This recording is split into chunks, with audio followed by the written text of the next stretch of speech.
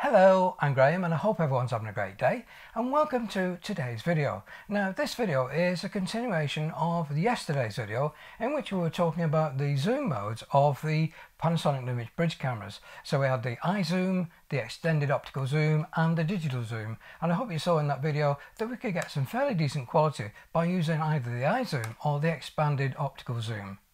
Now in today's video I want to look at the same features on the compact systems cameras. Now they don't support the iZoom as that's reserved for the bridge camera, but they do support the extended optical and the digital zoom.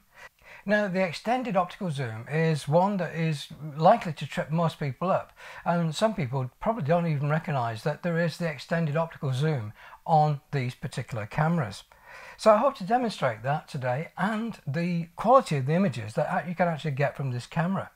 So for example, here with the Panasonic Lumix G9 I've got the 12-32 lens on here, but using the extended optical medium setting in the 4K mode I can actually get 34-90mm effective focal length, and if I was to shoot in 1080p mode then I can get 48-128. So you can see I've got quite a variety of zoom lengths just from the kit lens.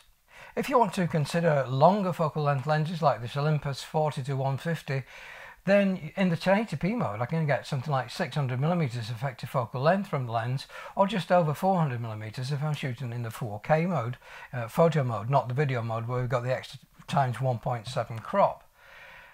Now to enable the extended optical zoom we need to go into the record setup menu, and it'll be different with each of the cameras, but essentially it's in the record setup menu and you're looking for one called extended teleconverter. Now in the stills mode you've got the three options there of off, teleconverter or zoom. Now if you select the teleconverter it's a fixed ×2 zoom operation, so your 24mm lens becomes a 48mm lens. In the zoom setting it means you can actually use the touchscreen to change the amount of zoom from ×1 to ×1.4. So that's a more useful range.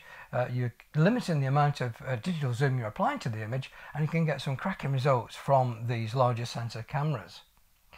In the video mode you've only got the option of the extended teleconverter, so you're using the ×2 setting to give you a boost to your focal length when you're shooting video, and you'll see some of the results of that later in this video.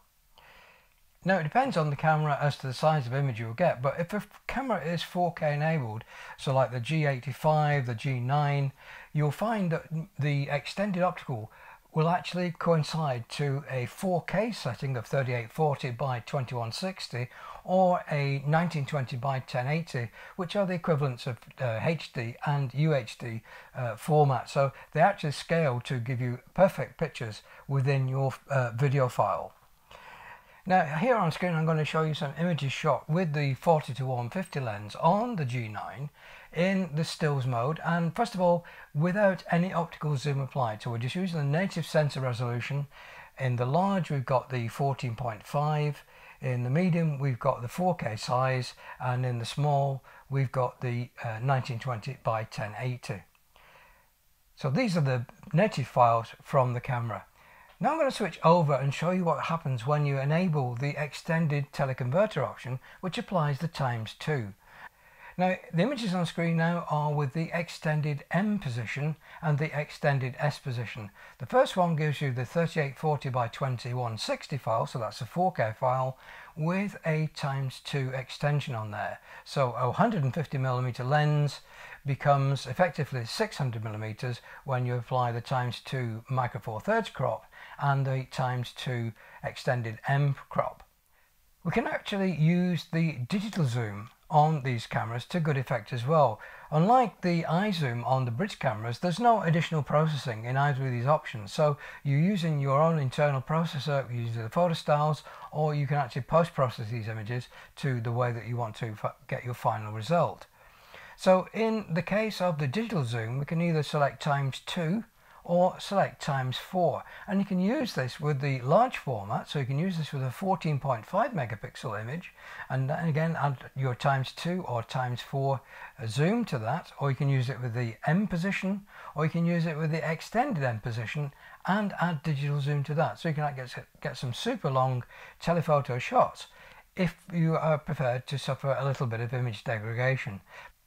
Now, a lot really depends on the use of your final file. If you're going to be using these images for printing, then you want to use the zoom position where you can control the zoom up to times 1.4, and that gives you some superb images as you've seen on the screen. If you're using them for web pages, then you can actually use the extended M plus the extended teleconversion to give you a ×2 zoom, or you can use digital zoom ×2 or ×4 to give you a combination to get some super long 1600mm shots if you wanted to. But again, it depends on the size of the images you want to display on the web page.